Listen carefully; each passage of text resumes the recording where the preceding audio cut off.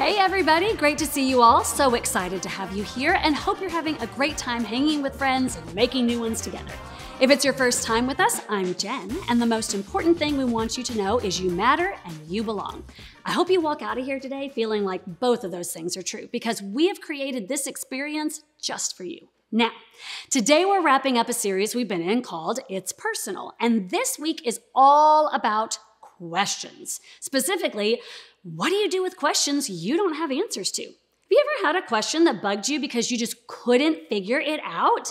Oh yeah. I want in on this one. I got some good ones. Okay, hey Jared, I thought we would let them come up with their own. Yeah, but they always need examples so they know what they're doing. And I've got some good ones. Okay, like what? Well, okay, so why hasn't anyone cut out with a line of mouse-flavored cat food? I was not expecting that. It's a good question. It is. But it's probably because no one wants to be the one to figure out how a mouse tastes. Well, that would be gross, but okay. Well, how about this one?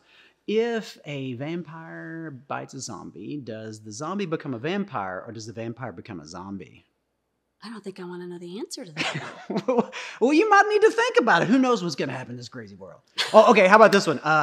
Why doesn't glue stick to the bottle? I have no idea. That's my point. Like, here's a really serious one. If you choke a Smurf, what color does it turn? Have you been watching Trolls again? I can't stop the feeling. Oh Just dance, dance, dance. Okay, this is getting out of control, so I am going to toss it to you. As a group, come up with as many unanswered questions as you can think of. Make a list, and I'll try to get Jared to stop dancing. No, I don't think so. Oh my goodness, that is not, you are going to embarrass your kids. Maybe.